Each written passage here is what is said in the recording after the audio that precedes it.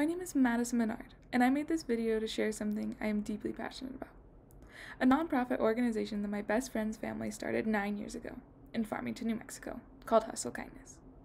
There is currently construction going on downtown where their business resides, and they are one of the many businesses taking a huge hit due to this construction.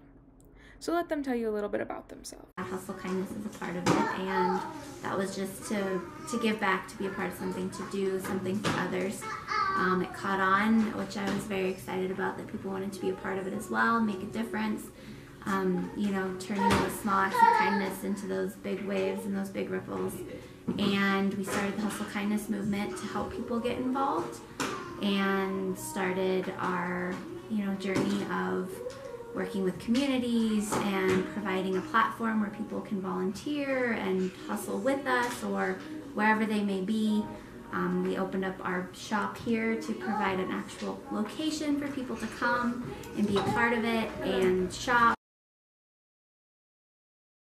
Had more, just walk-in truck. People would be down here eating at a restaurant, and so they would see the signage, or they would see somebody coming in and out with something else, or somebody else would come and eat dinner at a restaurant or lunch and say, oh, you should go check it out. So we don't have that anymore.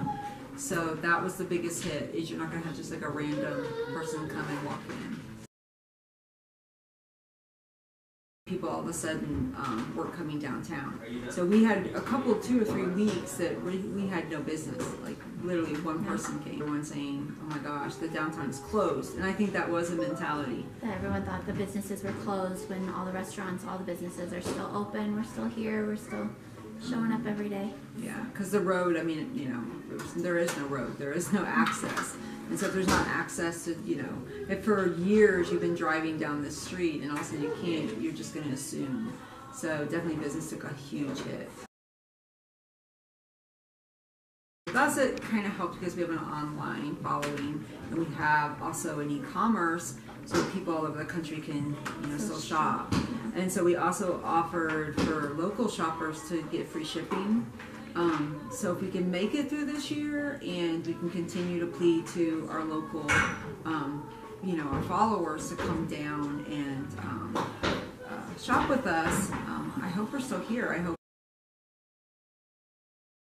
Small businesses and local businesses it's somebody's livelihood. I look at this as it's my passion. It's not just a job I show up to.